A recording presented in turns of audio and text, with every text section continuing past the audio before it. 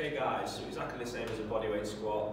It's called a goblet squat. You're going to hold any weight you can at home, so it can even be a backpack on your front, a tin of beans, whatever fits you. Backpack on your front? On your front, a front pack? Yeah, that's it. So exactly the same rules apply. The knees are travelling out. Just try and stay as upright as you can. As you can see, Phil's elevated his heels slightly. This is just because his ankle mobility is rubbish. You can do the same at home. It can be a coaster, a book, whatever you need to just make sure you can stay in that nice upright position.